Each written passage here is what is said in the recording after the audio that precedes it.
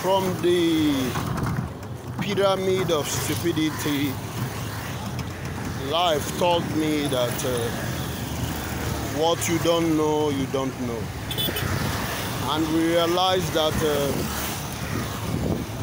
what you think about all the time becomes your reality. Because in the airwaves and frequency transmission of your energy is directed to what your medulla oblongata or your thoughts are. That means translating into waves that leads to what was said long ago by Neil Tige, which is the secret law of attraction. I think if you ask me, it could be a fact, because most times our foundations are faulty, our belief system, because as a child, you are like a white canvas. There aren't no impression, there are no fears, there are no inhibitions. All you have is curiosity, adventure, and innocence. That is why every child must hear this. Every child was born a genius. But along the line, a lot of them become compromised by society into what we call conformity.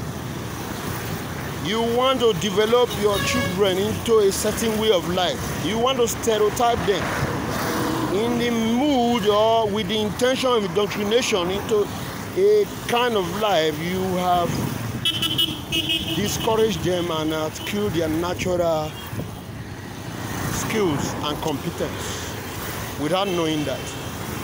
It may not be intentional, but at the end of the day, that's what you get.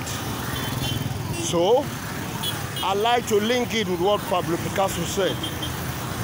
All children are born genius. But I don't know why the Western medium, right from the 15th century, if you look at one of the most expensive paintings of Pablo Picasso, it was inspired by primitive African art, mask of some naked nude women, of which that painting broke a record of over 500 years. I think that was way back around 19th century, where Albert Einstein also discovered that if we can travel at the speed of light, everything will change. But the question is, you don't expect life to wait for you, and you don't expect to end anything with the way you started. Unless you change the way you approach all issues are not going to change. So, if you spend time every day doing the same thing over and over again, you get better with it. As you do it every day, it gets to a time which it becomes auto-programmed, because you need to look at it, because already all your reflexes and mirror neurons have adjusted to it. So writing is very good because it develops your mirror neurons and intelligence. That's the way it is. As against not writing. Failing to write implies you just pressing some stuff. It's more difficult. What you put down, realize most times you can only get spontaneous if you have value. Without anything in your reserve, what value are you going to give? And somebody who is not happy from within can never find happiness. Unless you're happy inside, you can never be happy outside.